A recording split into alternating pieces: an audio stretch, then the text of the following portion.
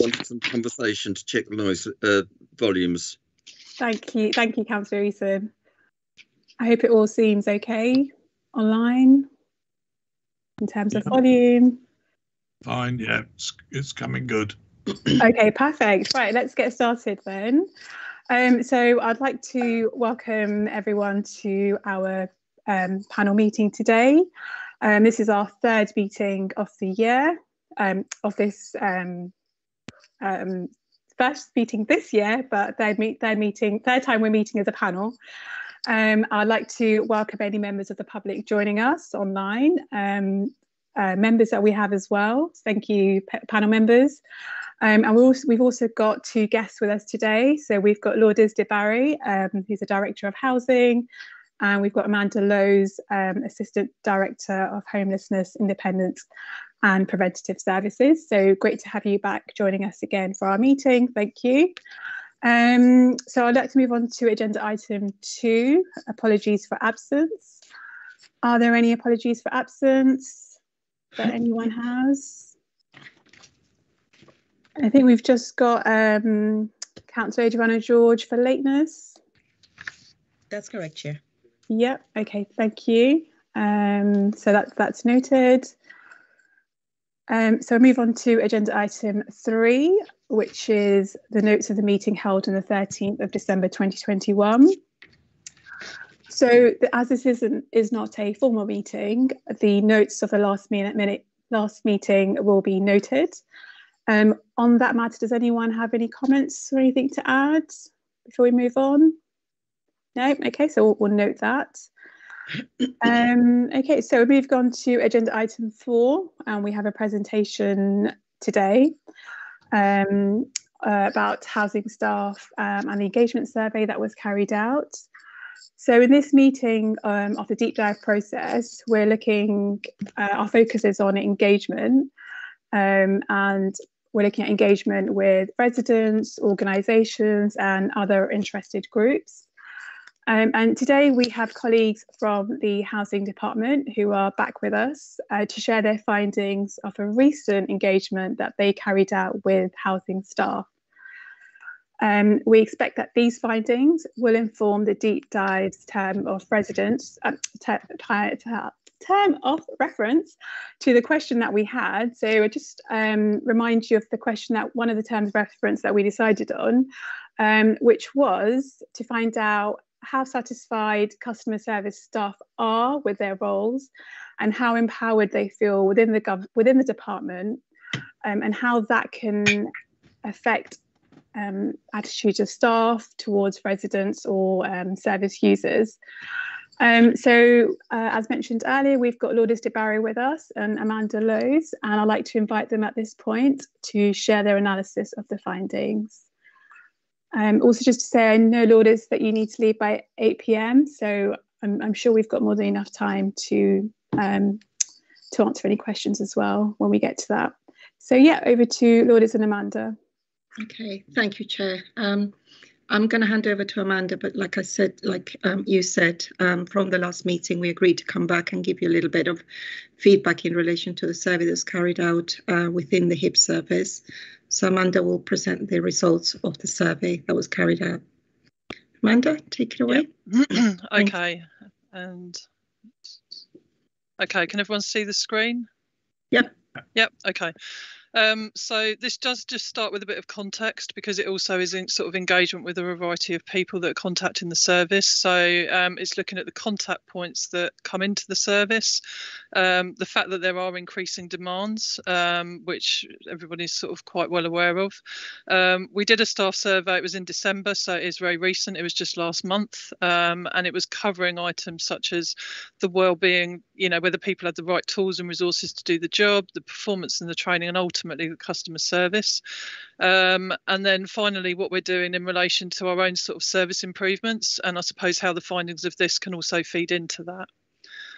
So, so just a reminder really of how customers contact us. So they contact us by telephone. There is a direct dial number into My Independence. My Independence is the sort of public facing name of our service. So that is a number that people don't have to go through any options. It is just direct dial, or people can come through the switchboard and go through some options that come through to the service.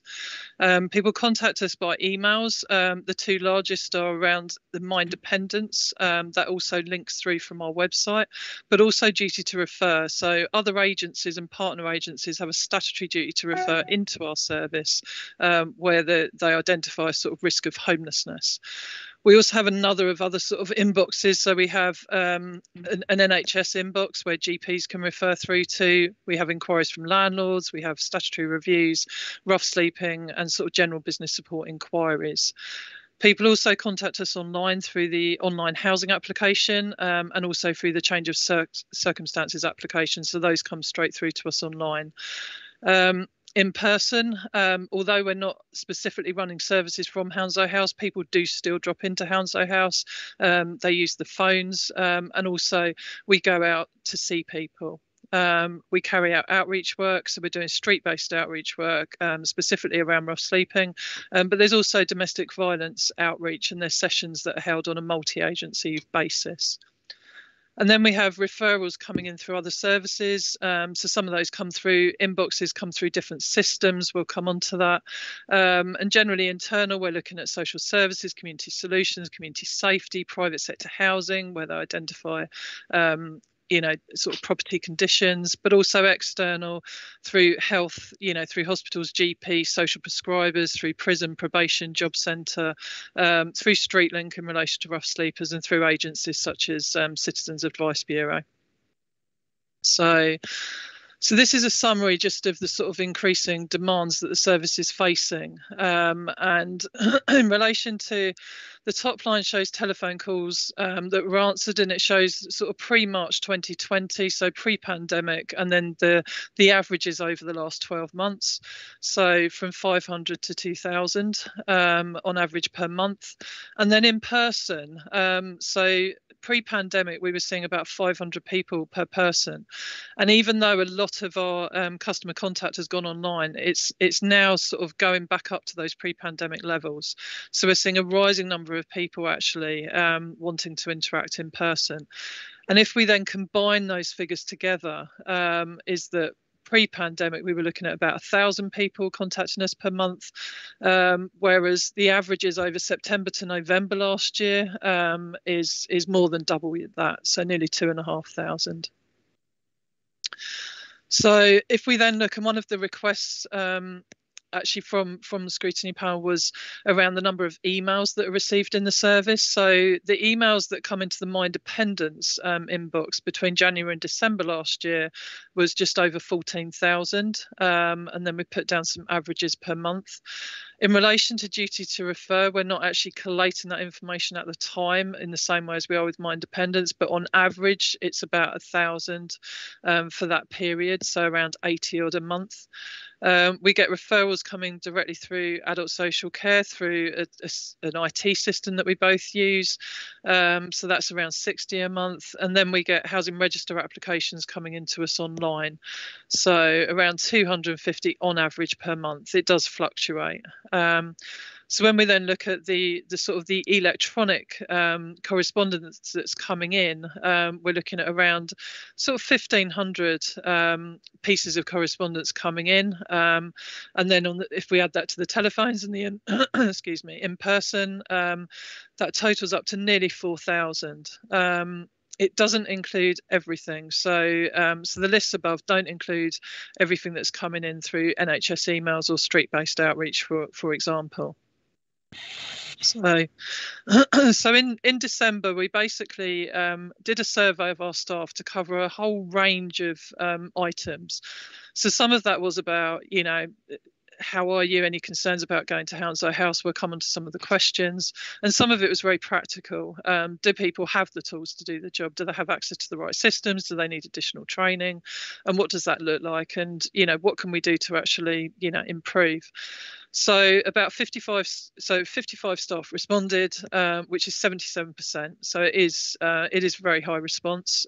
We carried it out through the Microsoft Teams function of doing a survey, so it's very easy for staff and straightforward.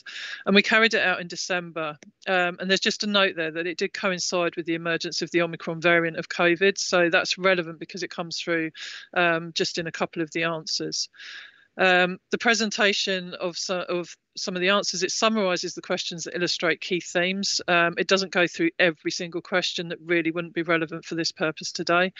And I've mentioned there, it includes some practical information. So we were asking things like, making sure we've got a track of computer asset numbers, if people have got lockers, have they got all their information up to date on the system, emergency contact numbers. So it was really doing some housekeeping as well with the staff. In the preamble to the survey, when we sent it out, then staff were advised that the responses would only be seen by specific managers. So for the purposes of today, obviously we can't identify anything specific that staff said because they weren't aware at the time that it would obviously feature here. And any specific issues that were raised by staff were being addressed by managers. But obviously we can provide an anonymised summary. So in terms of some of the categories, so the ones that were framed around the well-being, we were asking people if you'd actually worked from Hounslow House. Now, 33 answered yes, 22 answered no. So quite a high proportion of staff that we've got within the service had actually joined the council during the lockdown restrictions from March 2020 onwards. So they've never actually had that experience of working from Hounslow House, and they've all been working basically from home, although some of those people working in an outreach capacity. So we went on to ask if people did have concerns about working from home, and 3 people did raise concerns, and the themes around that were actually people were missing some of that interaction that they would otherwise have had in the office. And interesting, those responses did come from people who had previously worked in the office rather than those that actually hadn't. And also some people expressed concerns about it's easier to work longer hours from home without having travelling time. People aren't necessarily switching off so quickly. So that's something that obviously we keep a close eye on just in terms of the staff wellbeing. And then we also asked whether people have sufficient private space at home, which is really important when dealing with things like confidential phone calls, etc. And, I think it's useful to remind that throughout the whole pandemic, Hounslow House has been open and available for staff to work in if they haven't actually had the right setup at home. But we did identify that the one respondent who actually said it wasn't ideal, so it was a yes or no answer. We didn't have any variables on that. They do actually spend quite most of their time actually outward facing, so they're actually dealing with people in their properties. So we then actually asked about whether people have concerns about working from Hounslow House. And again, this is the context of this was done in December, and it was done as the Omicron variant was actually rising. So the concerns that people were saying were basically in relation to having concerns about what was happening with Omicron at the time. So that heavily featured. But the other theme that came through was actually people saying that they thought they really worked more efficiently from home, and they didn't have the sort of the travel times, and they didn't have maybe some of the distractions through the office. So they were the two key themes there that were coming through. Then still on staff wellbeing, we also wanted to find out whether staff were really sort of paying attention to the information that is provided corporately, the support that is provided corporately, and whether people are actually looking at the intranet and all of the updates that come out and all of the support that is available. So 34 was saying yes, and 21 was saying no, but those that were saying no were identified as those were actually saying they didn't really feel they needed additional help or support, but they did actually know where to look. So there were some other sort of questions that sat beneath this about whether making sure that people knew where to look for information. So then we asked quite an open question about, do people feel they need other help and support around their general well-being?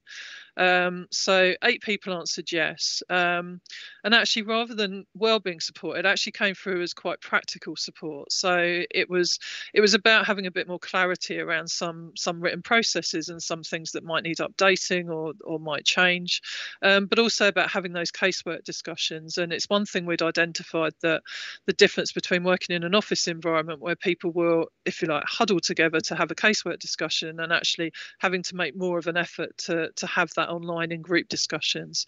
So that's certainly something that we've taken on board. We then looked at whether people had the necessary resources and tools to do the job. So did people need additional equipment? Some people answered yes, so the majority said no, they were fine. But those that answered yes, some of it were actually their equipment was failing, so things like headsets. Some people needing like an additional screen, a larger screen, and some people identifying that actually a work mobile would be useful. So one person was working particularly with young people and had difficulties getting hold of them and needed to be texting. So some practical things that we've then sort of picked up and dealt with. We asked around the health and safety, around whether people have a personal safety device. Now, some staff have been working out in the community throughout the pandemic, particularly those that let properties and have got personal safety devices. For those staff that have joined the service, where there's an expectation that they would carry out home visits in the future, they haven't been issued with personal safety devices yet because they haven't needed them. So basically, there's a number of staff that don't have them, but we do have the supplies of those. So we were just sort of checking in with people. We also asked whether people have access to our sort of main shared drive where we keep a whole directory of information. And this identified that some people didn't. And this is where there's been some changes of staff, either staff transferring into the team, but also we're in a transition where we're sort of upgrading information so we can get it better onto OneDrive rather than just onto a shared drive. But it was useful information just to identify that some people actually didn't have the access there. And also we then asked people whether they thought there were other systems that might help them to do their job that they didn't have access to. So are there any systems you require access to but you don't have? Actually, I apologise, that's the wrong way around. The people that said yes was actually, sorry, no, I'm getting it wrong. There was a high percentage of people said yes, they would benefit from having use of other systems. Now, within our service, we use a whole range of systems. So we have access to benefit systems, we have access to rough sleeping systems, we have access to things like credit checks, etc.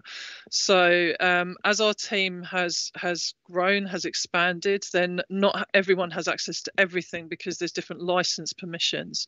But this identified that people did actually recognise that they would benefit from having access to wider systems across the service. So that is something that we're addressing going forwards. So we also then asked staff about training and development. So whether people thought that they needed additional training to help them to do their job. And 42 of the respondents said yes.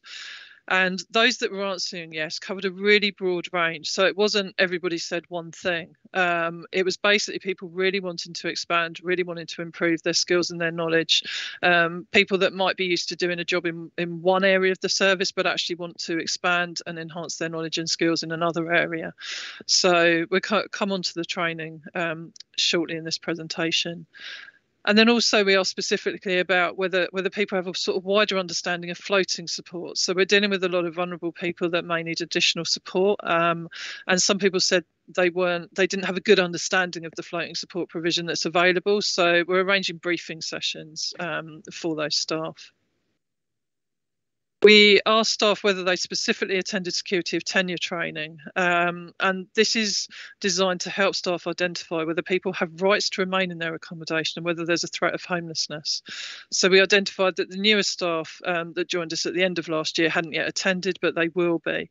And this is really important when we're trying to alleviate sometimes people's worries. People worry that they're going to get evicted, but actually they might not be getting evicted if they need to understand what their rights are. So that's a really important training piece for us. And also whether people were familiar with resources on the council website. So our own pages that we put on the website and the links to other resources. And there was only one person in the service that said no. And obviously we can identify that and deal with that. So we then focused in on customer service and looking at confidence levels of staff. So how confident were staff dealing with the whole range of inquiries that come through on the telephone? So broadly, the majority of staff, and this was a lower cohort than the whole survey because we asked people first, do you cover telephone duty? Do you cover the sort of generic telephone duty? But but 23 out of the 27 basically said yes, they're broadly confident, and then that 4 people who basically said no were the newer staff who are undergoing training at the moment. So there's a broad range of confidence. However, what we also then did was drill down into some of the areas that come through on the telephone, and this is combined across homelessness and housing register. So we want to know how confident people were, and there was a scale on that, and the responses here just pick up the sort of like people that are broadly confident against those that aren't. So we had 8 respondents saying actually they weren't confident particularly. So recognising that not everybody in the service is confident responding to calls. Not everybody in the service does deal with those calls specifically, and they will pass them on to other people, but we actually want anybody that answers the phone and anybody in the service to be more confident about dealing with the calls. And again, we'll come on to that.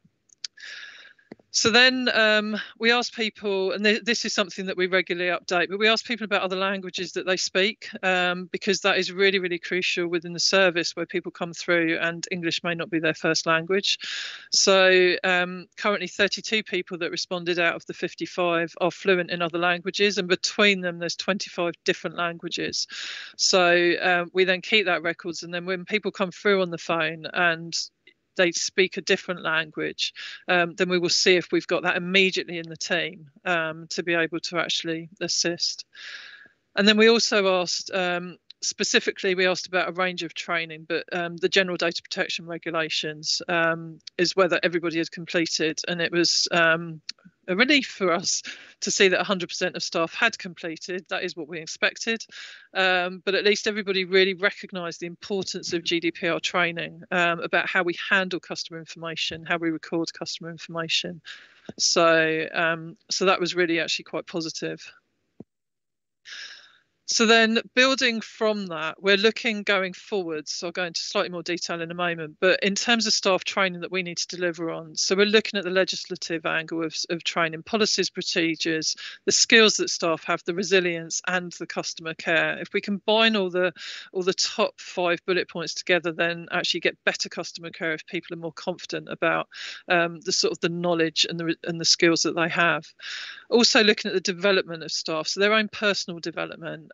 Linking in with the values and behaviours, linking in with clear review about having short and longer term goals. So not just working to sort of one goal, but having short term goals, and linking that into how we manage performance.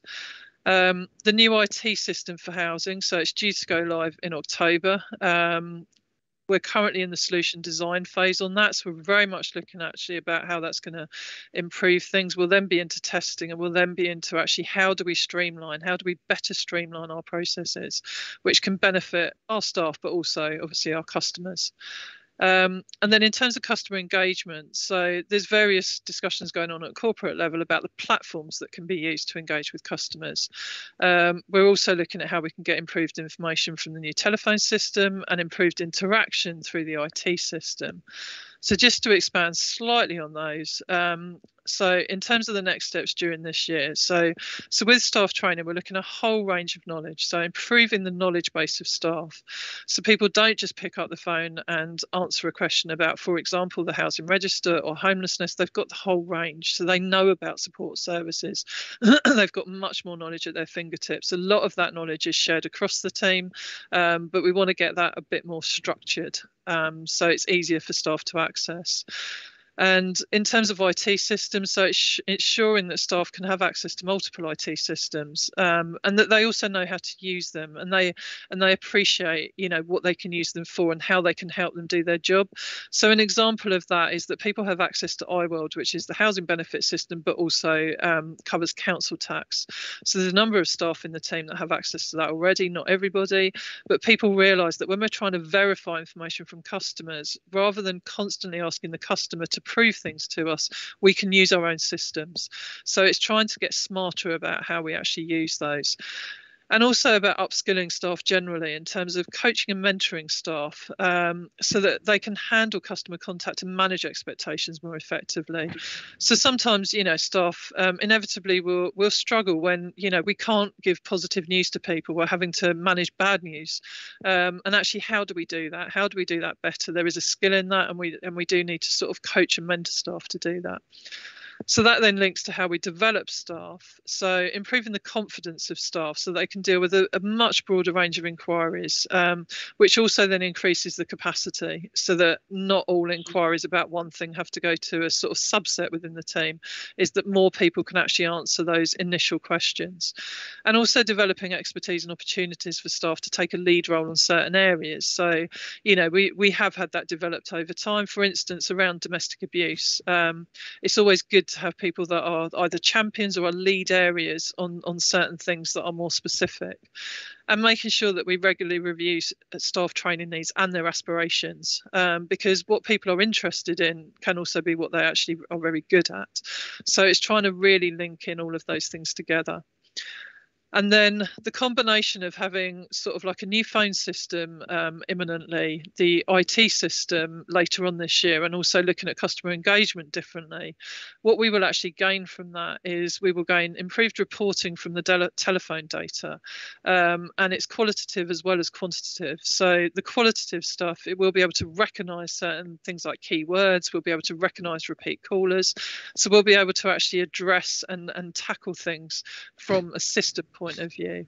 We'll also have a greater overview and call volumes coming in, so we can direct resources. So we know manually what our busiest days are, but not everybody, not all the staff have oversight of that.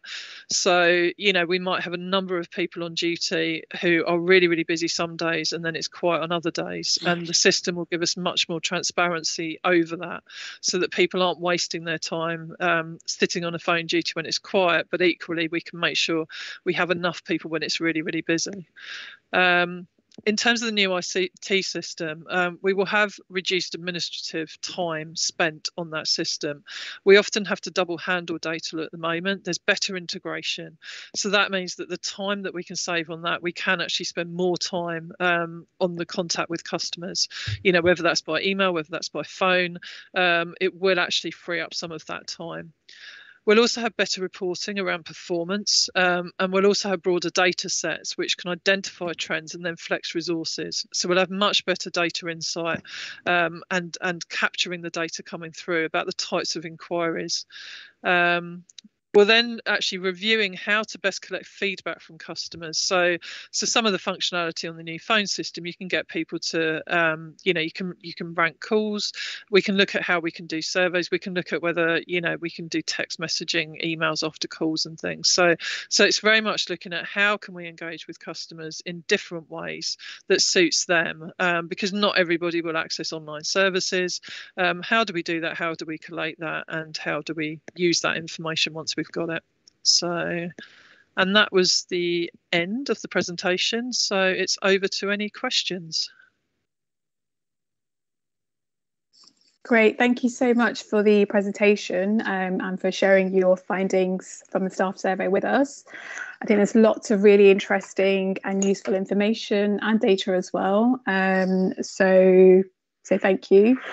As a linguist myself, I was really interested to hear that there are 25 languages, I think you said, that are spoken and offered to our to service users and our residents. So that's really good and pleasing to hear. I'm sure it's more comfortable kind of raising things in a language you're more familiar with. So yeah, so that was really, really good to see. So I do see we do have councillors with their hands up. Sorry, I don't know if this is the right order that they went up in, but I'm just going to say them as I see them. I will go to my vice chair first. So Councillor Eason, if you'd like to start off with any questions you may have, please. Thank you. Yeah, thank you, Chair. Two questions. In terms of training records, do we what records do we keep as an employer to know and to be able to evidence that our staff have completed mandatory training? So, for example, the GDPR, it's great that the staff recognise that they have all completed it, but I would have expected that we would have a record ourselves, and that some parts of the service might be subject to regulatory inspection or similar. And then the second question was really about building a bit more about the staff welfare. About I think our concern was when we were doing the terms of reference was that staff may get overwhelmed by continually having to provide residents with bad news or not being able to solve their problem. So I'm wondering whether your survey touched into that area, and so I suppose our concern is about mental health well-being, about resilience, and around those sort of difficult conversations. Thank you. Okay, so so in relation to some of the mandatory trainers, there's two ways in which training records are recorded. So some training is actually through iHounslow. People can book and train, people can book courses through that, so we can actually get reports off of that. In relation to the GDPR training, then that is information that is also verified corporately. So there was a big push on making sure that everybody had 100% training, and we got records through information governance, I believe we're actually controlling that at the time, but that was held centrally. In relation to some of the other training that we might record, then we haven't got a formal mechanism for that. So for instance, if we're doing security of tenure training that doesn't go through like the council system as such, then we're recording that, if you like, manually on a central database direct spreadsheet. So we're keeping records, not just relying on staff telling us. We will verify that they've actually attended those. We're not taking their word for it, I suppose, is the answer to that. And I think in terms of the resilience and the welfare of staff, I mean, I share your concerns, I think it's fair to say, because we're fully aware of, the difficulties that staff are facing on the phones. We very much look at what duties are on, making sure that people aren't having to cover things, all day, every day, dealing with the same things. So we try and mix it up. We have a lot of staff that cover our phone duties, for instance. So it's not just a small team doing phone duty day in, day out. It's a lot of different staff, and therefore they're dealing with different inquiries. So when we look at the range of inquiries that come through, it's not all bad news. And then staff are also doing a combination of casework where they are getting positive outcomes. So it's trying to have that balance, but it's also, where staff might be struggling, it's making sure we identify that, they talk to us. And I think, some of the things that came through the survey where people were saying about having, like casework discussions, casework supervision, and actually how we can better facilitate that online is a way of staff being able to offload some of those difficulties. So those things do take place, but I think we've recognised that we need to, I wouldn't say formalise them, but just make sure that all staff are involved. Because for staff to maintain their sort of resilience of dealing with stuff, they need to discuss these things. They can't just keep it all to themselves. But it's something that looking at training, looking at things like reflective practice, there's a whole sort of training suite going forwards for staff. It's been different having to deal with things on the phone than it was face to face.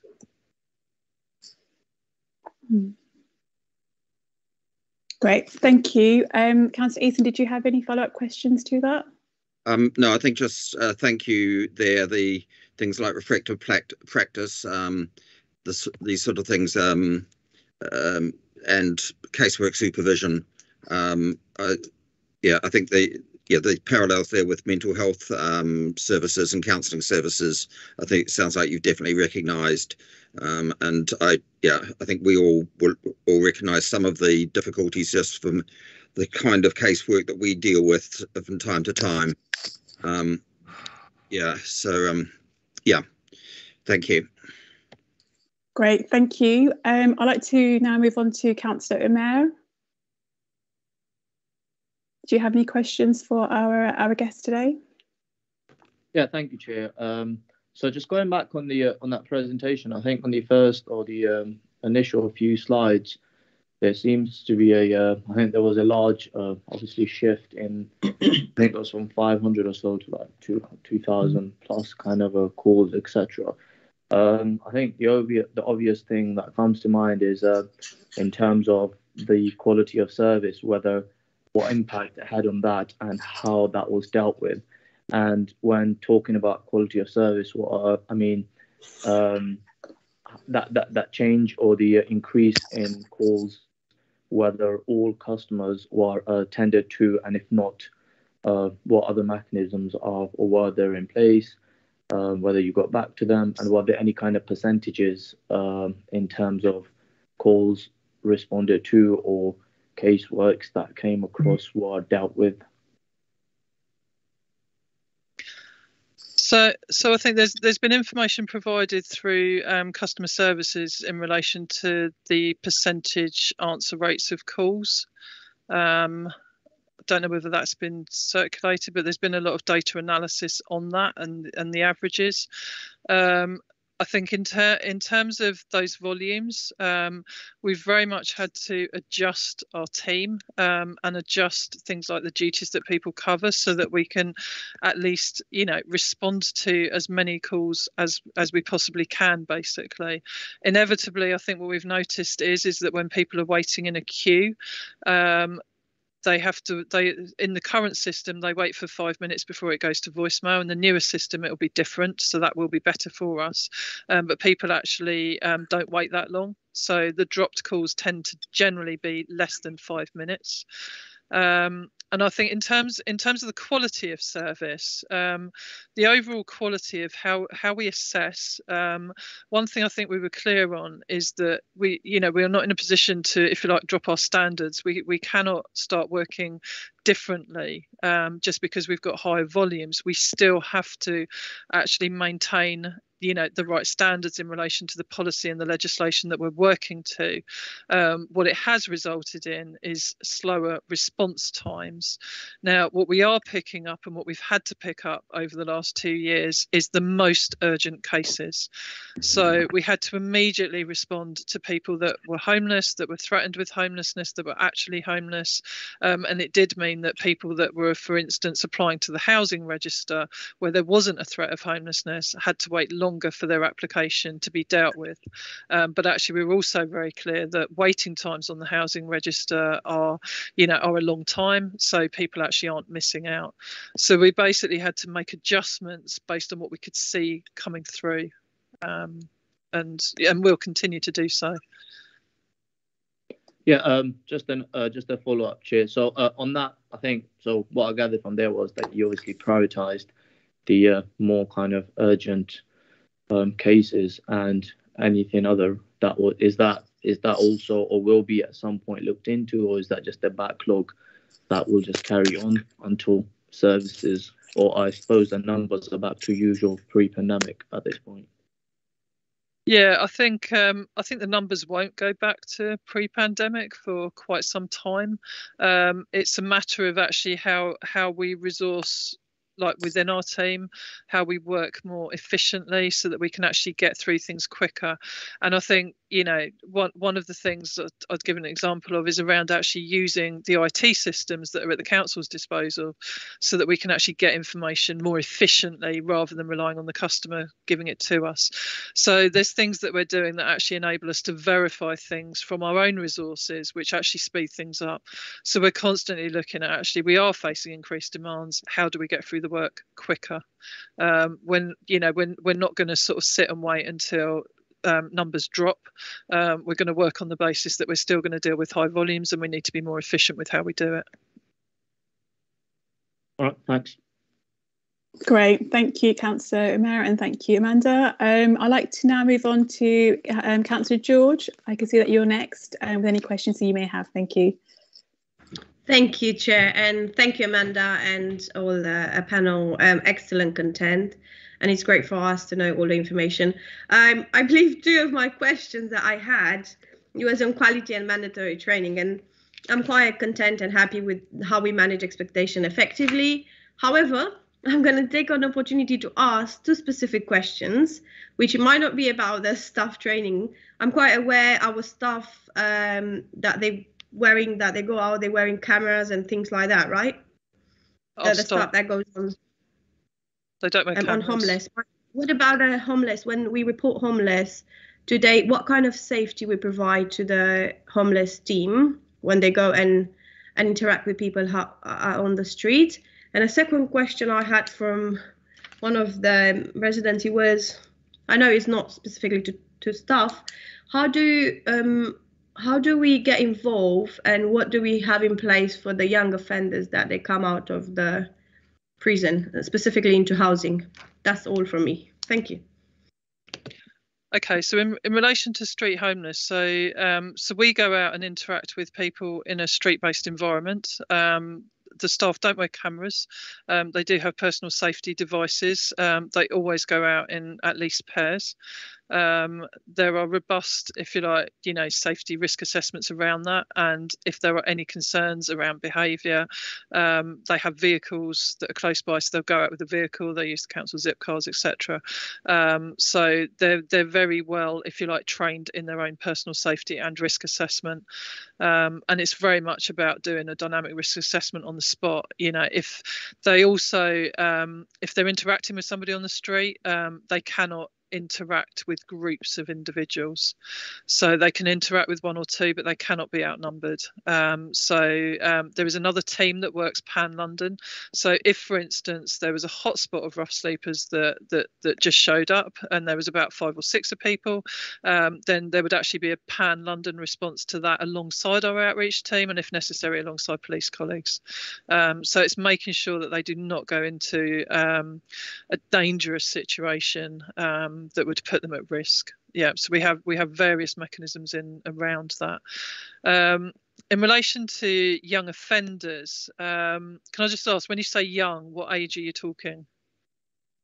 I mean over 18. Over 18, yeah. So basically, it's about us having those links with prison and probation. So we are just on the cusp of having co-location with probation. We actually have a lead officer. We have a new officer that we've recruited that's starting next week. And it's about actually getting that information before people come out of custody. So there are a lot of people at the moment that are going in and out of custody. They might be on remand. They might then come out from remand. But there's also people coming out of prison that are sentenced. So there's a whole range of different circumstances, not just for young people, but for everybody. And whilst some issues may have been slightly suppressed during the pandemic, they're certainly very prevalent now in terms of people being arrested, people being remanded, like I say, people being released. So generally, when people are coming out of prison, we will work with probation, we will look at risk assessments, we will provide emergency accommodation, and we will assess the needs for longer term accommodation, because it links to actually the first question about street homelessness. If somebody's coming out of prison and they don't have anywhere to go, they are likely to end up sleeping on the streets. We don't want that to happen, so we will try to intercept and prevent that from happening. Thank you very much. I appreciate that.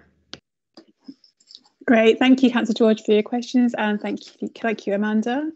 I'd like to now move on to Councillor Biddulph on any questions you may have. Thank you. Thanks very much. And thank you not just for the presentation, but for taking on board a point I raised last time, which was to explain what HIPS is. So thank you very much for that. That was at the top of a chart. I don't think that you asked this question, but I may be wrong. Did you ask any questions just around workload? Do you have too much? Are you managing with it? What do you do when you have too much? Have there been any slips through the system? I don't know if you included that in your survey. And my reason for asking that is that I do know that with one quite difficult case in my ward, Turnham Green, an important email which shifted things was missed because so many are flowing in. And that ties in, I think, with your point about phone data. Obviously, you can collect that because it's coming through a machine. I don't know how you monitor, if it's possible to monitor, whether people are getting too many emails, if some of them are flooding in when they're unhelpful, all those questions I'm concerned about. In terms of having the confidence in managing bad news, that's really important. It would tie in with a couple of cases that I've got on my desk. But there's also no news. And that's even harder to manage. From a staff point of view, it might be that you're not concerned about it because there's nothing to report. Meanwhile, the resident is terribly anxious because they haven't heard anything. The fourth one was about urgency and whether there are other categories than homelessness and how that works and who holds the trump card, if you like, if there are two competing for similar things. And then I'd like to know what the personal safety device is and how often it's been used. And then at some point, I'd love to know the 25 languages. We've got them all listed. I'm sure you have. I haven't seen them myself yet. Yeah, they're quite wide ranging actually. We can provide those. we can it'd be nice to see. I would love to know as well. Yeah. I'm sure staff will have no problem with that because it's anonymised anyway, but obviously we utilise that. So I think so perhaps I'll work backwards through your question. So languages will provide the personal safety devices. So we've got the council's chosen safety device is a SkyGuard device, so it's quite sophisticated. It links to the individual. I'm sure somebody would be happy to tell you all about how they work, but yeah, that's what we use. So it's a SkyGuard device that links through to people's mobile phones, etc., etc. So they can give us quite a lot of information. They give things like description of individuals. So if there is an emergency call, there's a description. If they've got vehicle, it can link to vehicle details as well, so that there can be responses. So does it say something like "Help, I need help," or is it playing a different role from that? No, you can have so with the personal safety devices. So obviously people can press the device, have a code word, which obviously we won't mention publicly, so that it can go through to a central control, and then actually raise an alert, and then it's about knowing obviously where that person is. Yeah. So these are used across the council in other services. Yeah.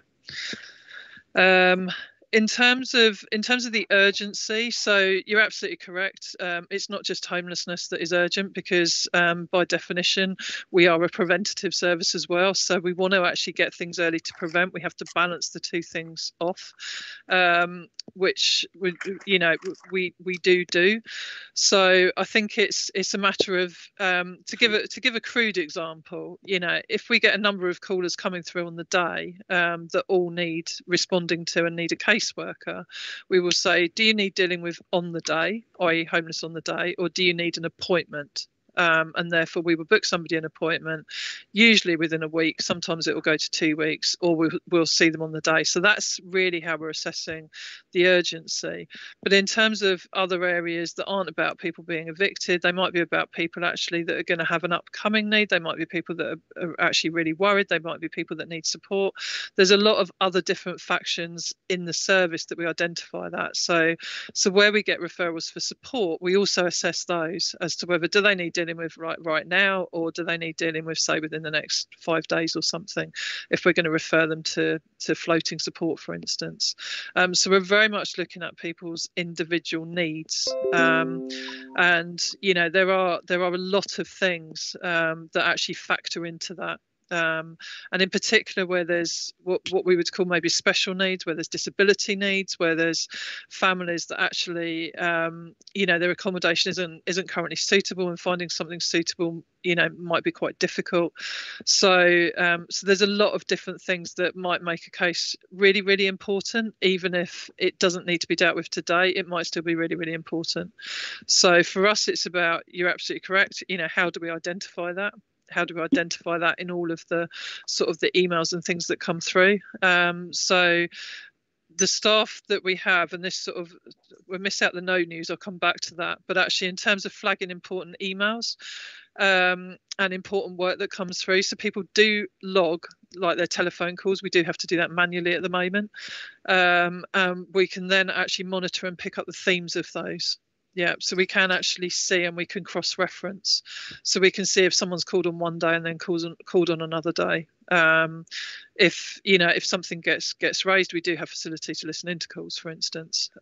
So there are there are mechanisms that we can use, but it is very manual in terms of how we have to sort of collate and deal with that information.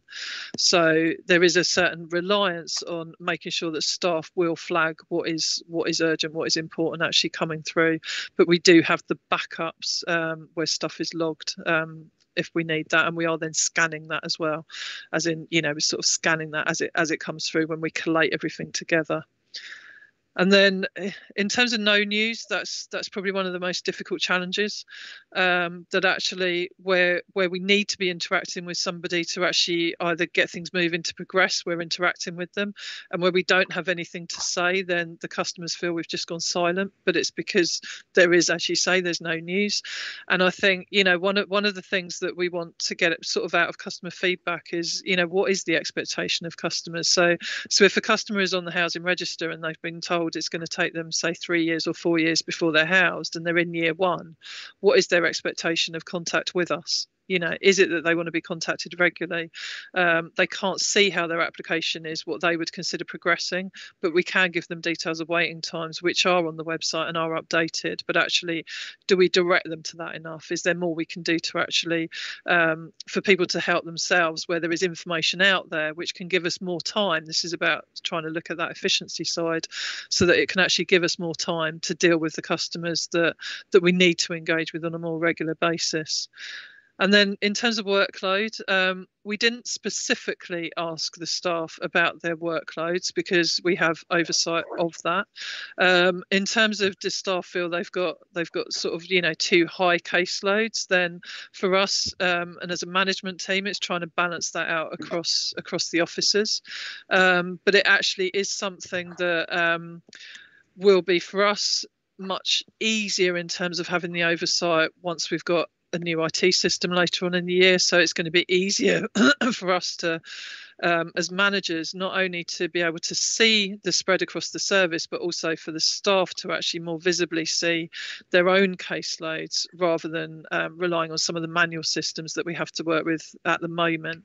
But we very much look at what duties people are on, how many cases they're picking up, and then it's a question of how they're then progressing those cases.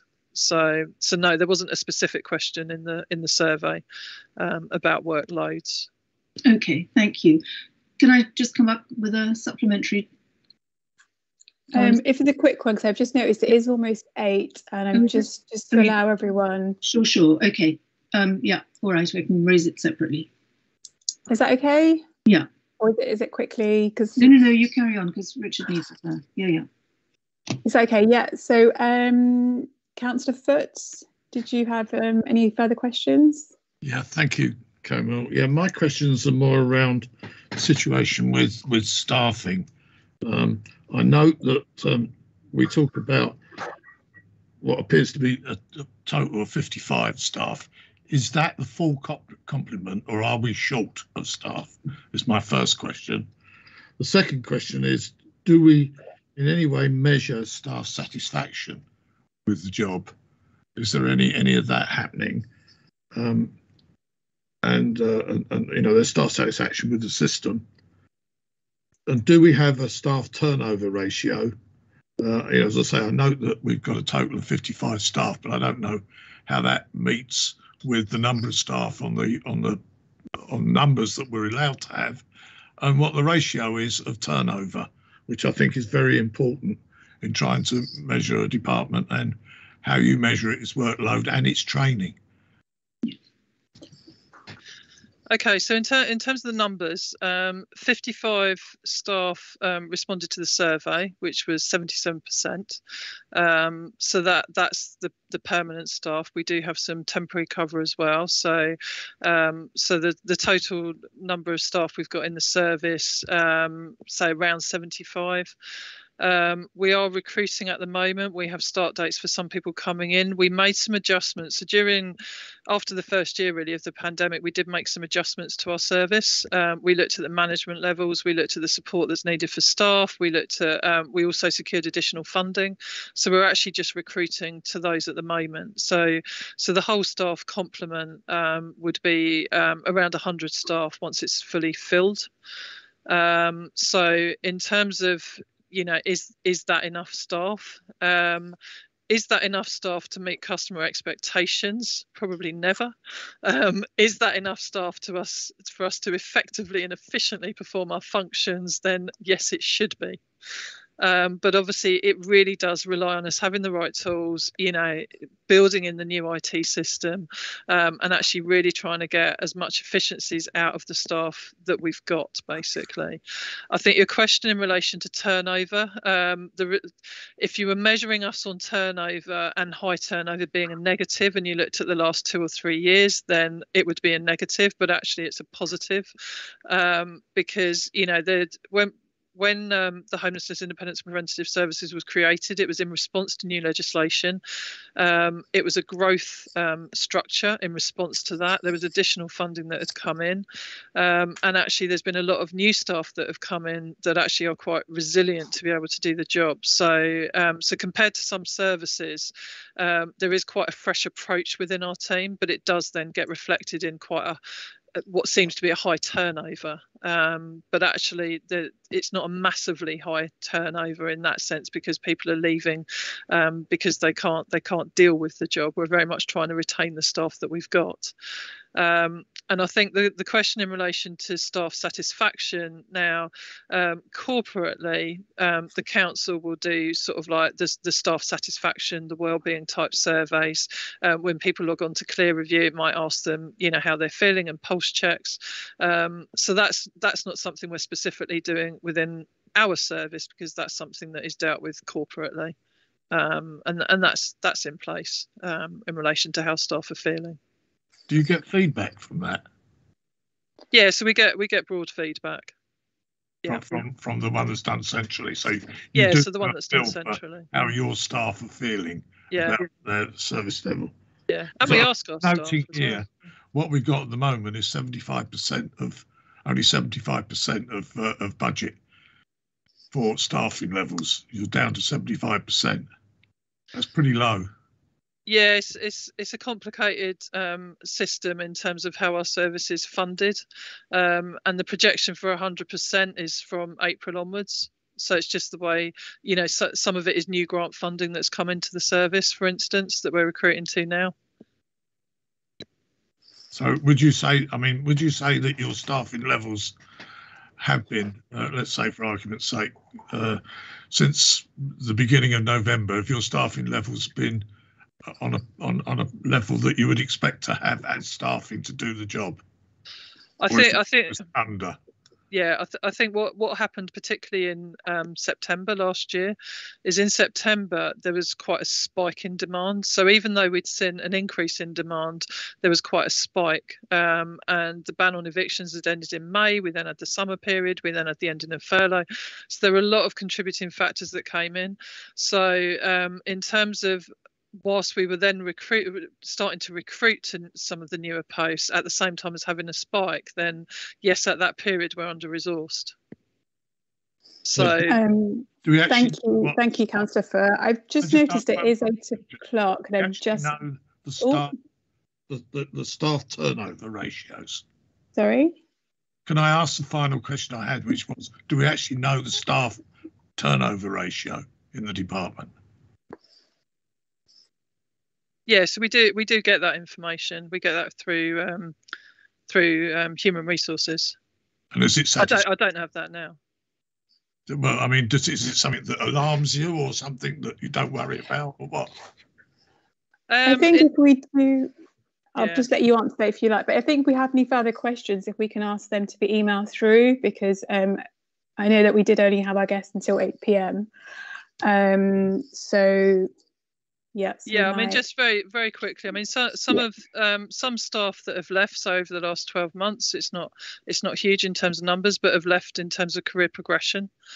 But I notice also Lordeza's got her hand up, so I think she might have wanted to respond to that as well. Yes, I do.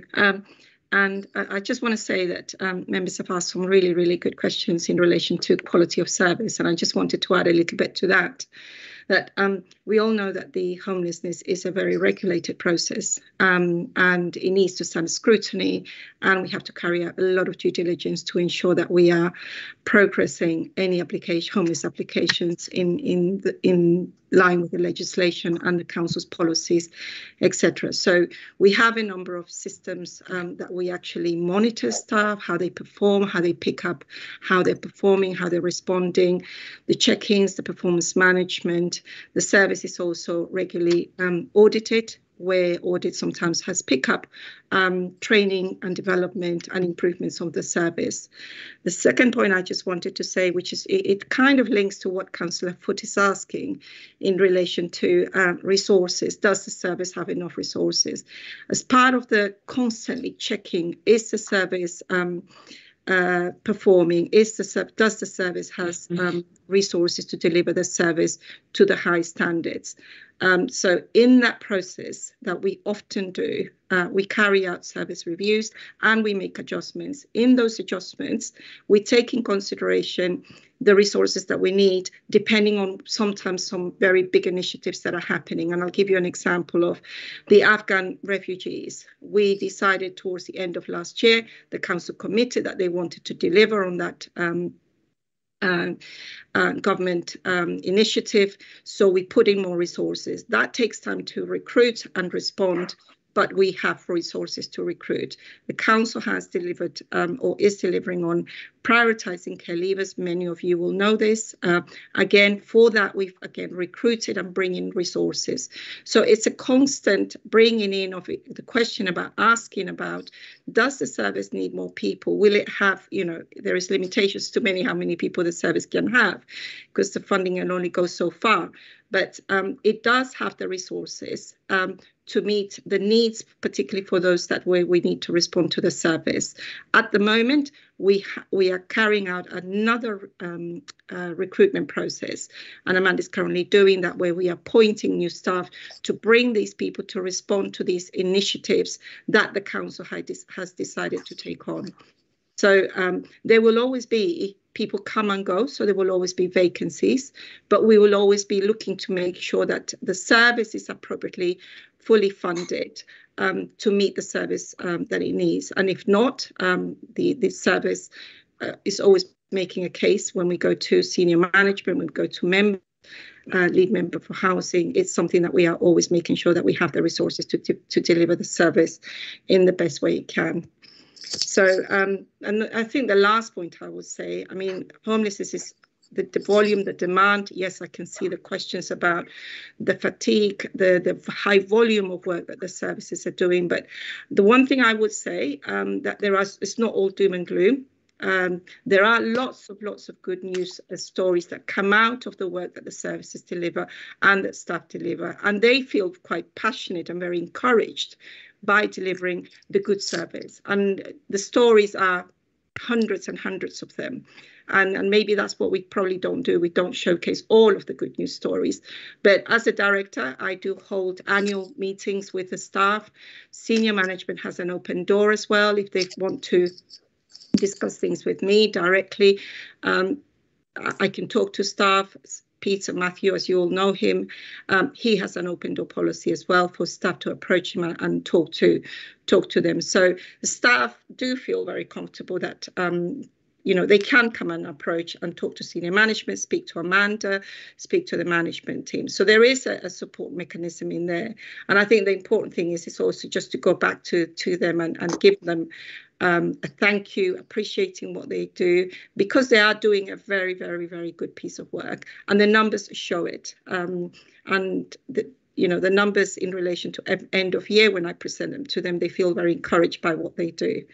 And I'm happy to share with members if you want to see the end of year report that I did for them, which shows the numbers. Because homelessness is not just about the frontline people, it's about all of those people who are in that process on the different pinch points of that journey.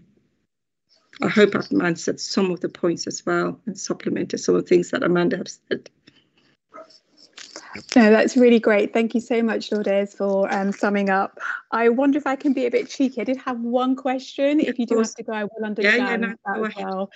It was just in terms of I was going back to our terms of reference, and part of that was understanding how empowered staff feel within their day-to-day roles. So I feel like I'd just like a bit more information about how much flexibility staff do have, how kind of empowered they do feel within their day-to-day roles, and how that potentially could impact on their interaction with service users. So is there anything that you're able to say on that, please?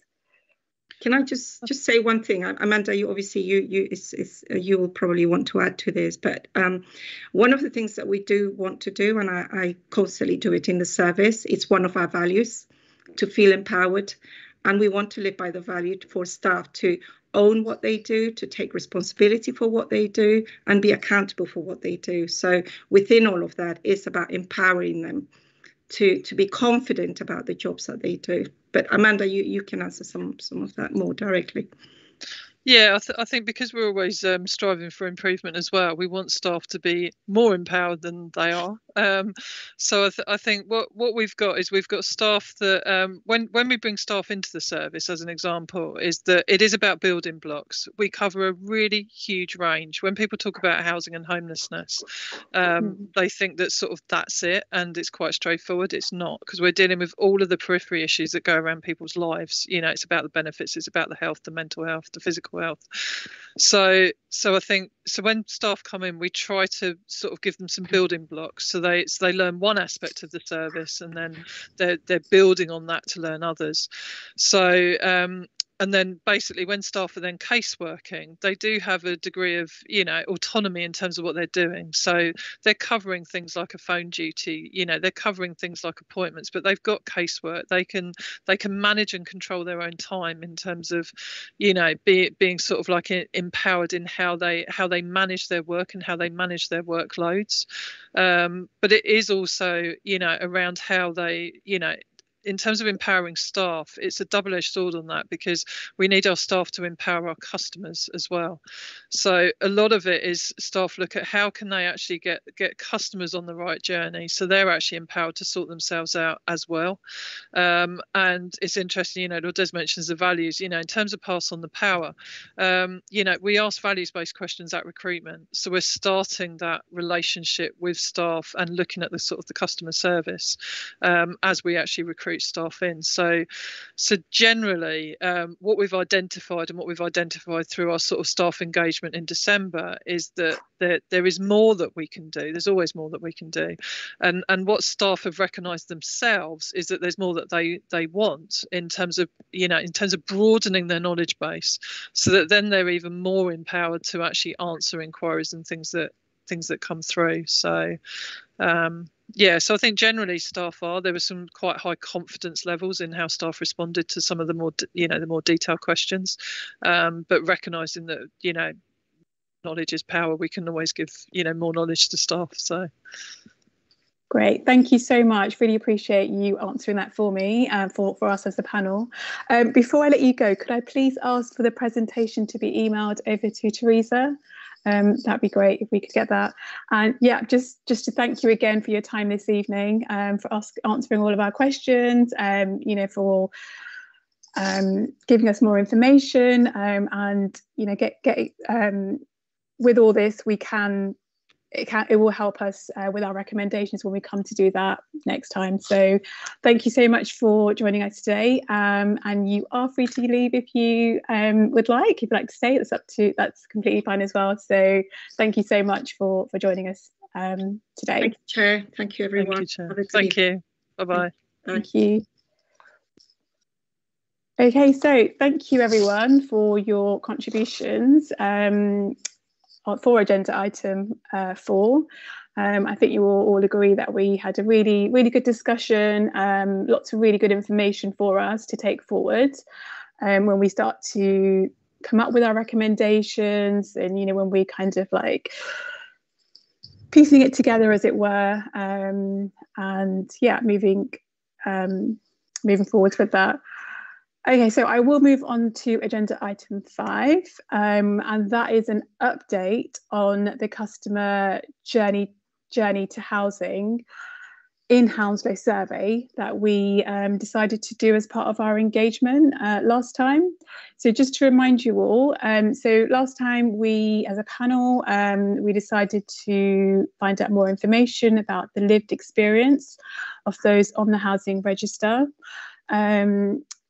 We wanted to find out more about how changes to their housing, how changes to their status is communicated with them.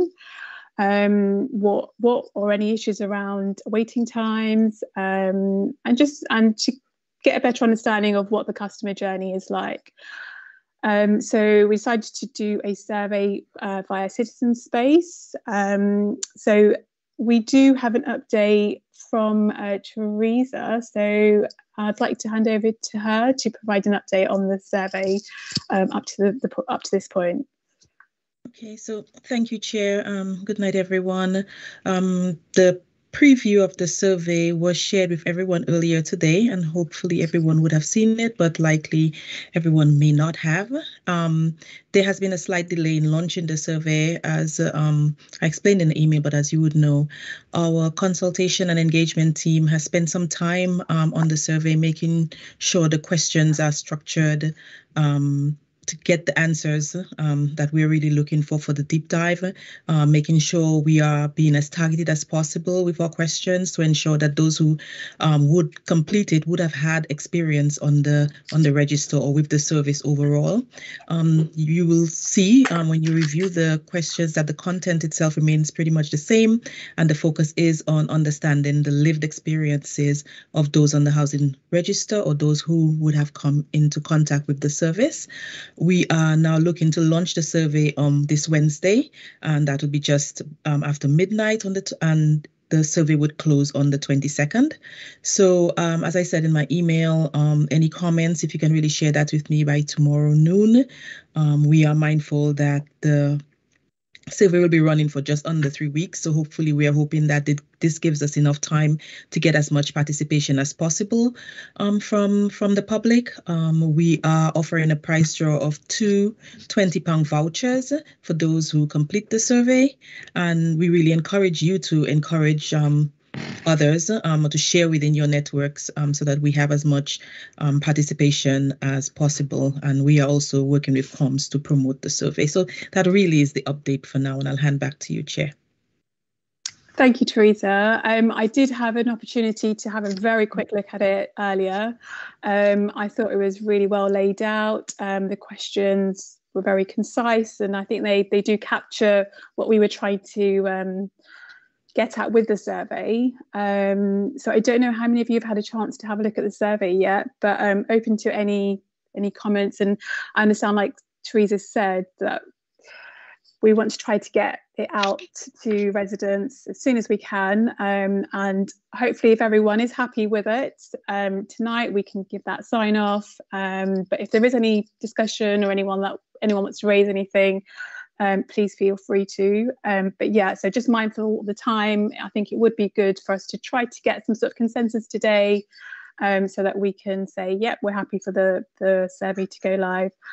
Also, if anyone hasn't had a chance to look at it yet, please feel free to do that now if that's something that you would like to. Just, it's like I said, very, very quick to get onto and have a look at, and yeah, just say if you're happy with us to continue with it as it is, or if you have any comments. Councillor Biddulph, I can see that your hand's up. Thank you. Yes, I emailed you, but I got your out of office email, so I realised too late that you wouldn't be able to see it. I do have some comments, and I don't know whether it's best to raise them in this meeting or separately by email to Teresa. As a broad brush, I think the overview needs to match the intro on the next section more closely, because I think some people might be put off by the intro who actually would fit in to answering it. I can explain that. I think would like the opinions of a wide range of people seeking housing, but it's also people who've recently moved, not just seeking.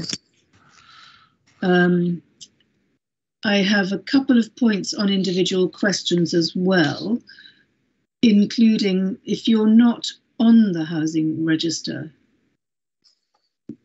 but trying to get on it. That's one application, one point. Also, applying for housing or rehousing. I can give these in detail in an email if you like, because I'm just scanning the pages. In terms of the housing application was made for, question 2, I think it would be worth adding upsizing or downsizing, something that captures something else than single person's accommodation or family accommodation, because some of the more complex cases where a family wants to either stay together but isn't eligible for it under the rules, or is trying to split for whatever reason, that's not covered. In terms of question 3, I think the first question is actually 2 questions. The housing application process was easy to understand, is different from responsive to my situation. And I think some people might be torn about how to answer that and maybe opt for one side rather than the other. I'm just trying to follow the questions, the survey as you're speaking, just to better understand what your points are. Do you want me to go back or to? Yeah, any comments from you, Teresa, on what we've kind of discussed so far, and in terms of like how that would impact timelines? I think that's the main. One of the main. Ooh. Sorry, I'm trying to get off mute. Oh, okay. No, you've gone back on. Now you're on. Now you're fine. No more clicking. Okay. Thank you. If Councillor Bidoff can just put them in an email for me, and then I will reach out to customer engagement tomorrow and see if we can just work them in. Okay. Or the edits in. Thanks. And then just to quickly go through other points. On question 5, that doesn't allow for people who need more frequent contact. So I think we need to say something, if you're in a desperate situation, 6 months is awful. You're wanting to move tomorrow. So I think we have to allow for more frequent contact.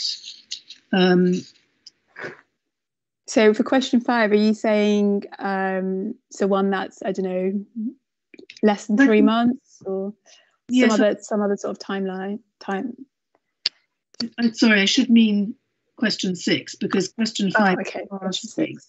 When, and perhaps question 5 should be how long was the longest wait, or something like that.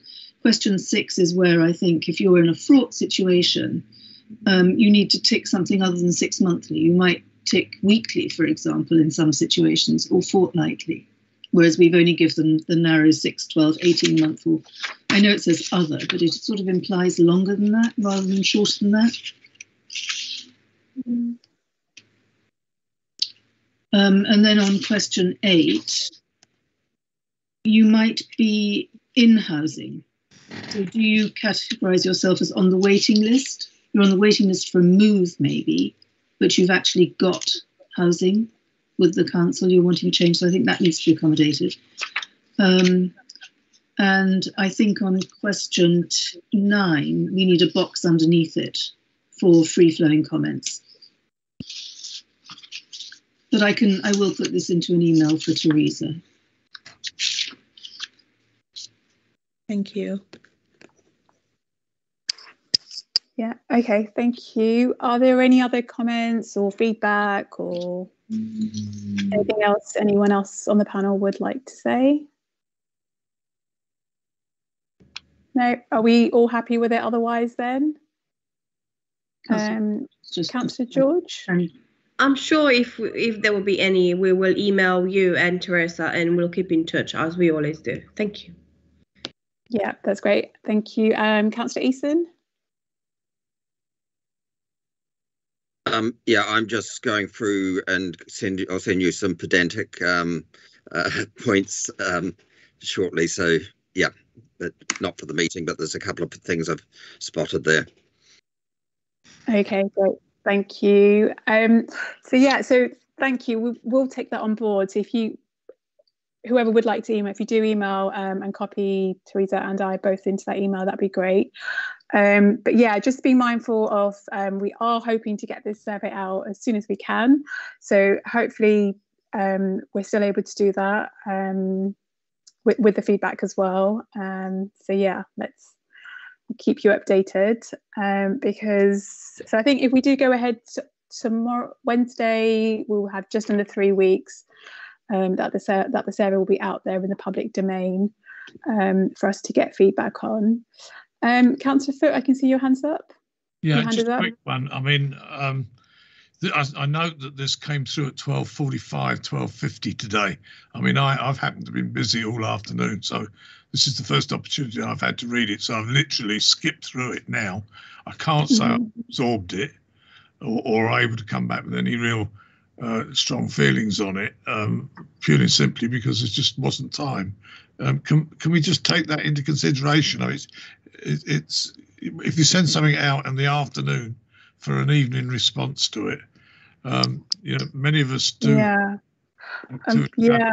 I don't work. Think, you know, I'm retired, and yet I've been tied up completely this afternoon, right up until the meeting prior to this one that I was in.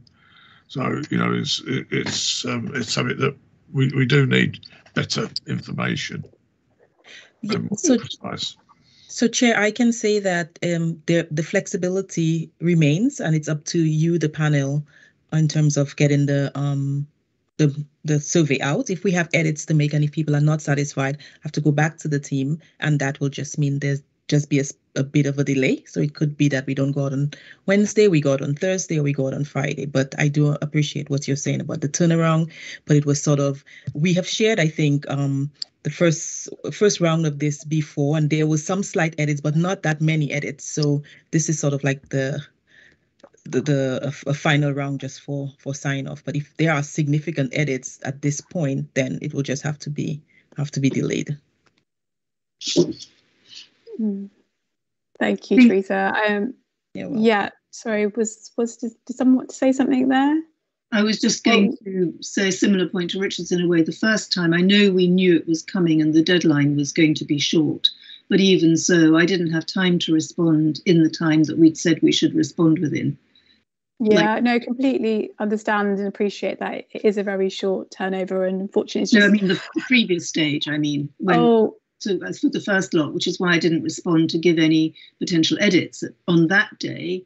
And I know we'd all collectively said, let's do it as quickly as we can and preferably overnight or whatever. It was a very short deadline that we'd all agreed to. So I'm not apportioning any blame on anybody other than us collectively. I wasn't able to feedback then, and maybe I should have done it the next day or something like that. But that was the deadline then, so I thought I would let it go. Yeah, no worries. Thank you. Thank you for that. Councillor Eaton, did you want to add anything? Yeah, I was just going to say about what are we doing about publicising, distributing this survey? Chair, I think it might be good if you were to send the survey to all councillors, drawing their attention to the work that we're doing, and asking them to cascade it to people that they know. So I don't know how you feel about doing that, just to make sure that all councillors get it, and that it's not get it as a discrete email that they can then forward on, not a paragraph 12 of the members' matters on Friday. It can go in there as well, but something a bit more visible, because this is important work we're doing, and I think as chair you've got every right to sort of push it. Yeah, no, thank you. I do really like that suggestion, because we are trying to get and reach as wide an audience as possible, and if we can forward this survey on to our fellow councillors and get them to cascade it further, that'd be great. So yeah, a really good suggestion. Thank you. I happy to do that. This was yeah, Councillor Foot, I can see your hand is up, and I am just coming to you. So yeah, go ahead, please. Yeah, maybe I'm getting this wrong, because I've literally just flicked through it. So it's my first time seeing it, but I got the impression that the survey is aimed at people on the waiting list. Was it not? I mean, you know, surely they're the people we should be sending it to find out their opinions of how they feel about our service. My understanding is that that's what we were going to do, but Richard's added another dimension, was that we could encourage our fellow councillors to do the same. Isn't that the point? Well, Stephenson did, yeah. But I don't see, you know, what they send it to them. My point. Richard. So my point was that our fellow councillors are doing casework with these people who are using the service, and that if they that may be a way of reaching people who are using the service. I don't know whether we even have capacity to send the survey out to the people who are registered on the service, because they haven't necessarily signed up to receive surveys, just service. So I think we did talk about some of this when we did our workshop on the survey before Christmas, or no, just after Christmas we did the workshop. Yes, yeah. I think that's when we discussed how we were going to share the survey once we had it, to get as many responses as we could. Yeah. Okay, so are there any other further points on this point? No. So like I said earlier, please do email through any points that you would like to both Teresa and myself. But yeah, so the aim is still to try to get this out as soon as we can, just so it is out there for as long as it can be. Okay, so if there isn't anything else, then we're now on to any other business. I don't have any other business. Okay, Councillor Eason. Yes, just the email that we had from a resident, or I had from a resident this afternoon that I've shared. I've now managed to unpick what they are saying, and they're basically saying that Hounslow, along with half a dozen other local authorities, did not submit quarterly data on homelessness into a Ministry of Housing data set for July and September. So yeah, the questions really are why didn't Hounslow do that? How many times previously have we not done that? And sort of why? Yeah, what does this tell us about the way that we're recording and managing data, etc. in this area? Because if you, it sets a few alarm bells. If we're not measuring, if we're not able to fulfill a statistical reporting for quarterly data, then that's kind of worrying about the state of our systems in some way. So I'm wondering whether Teresa was able to ask the relevant people and get the explanation for that. As not. Thank you, Councillor Eason. No, I have posed the question to our data manager to start with, just so that he usually has some sort of like insight. That would be okay for us to take that as a question.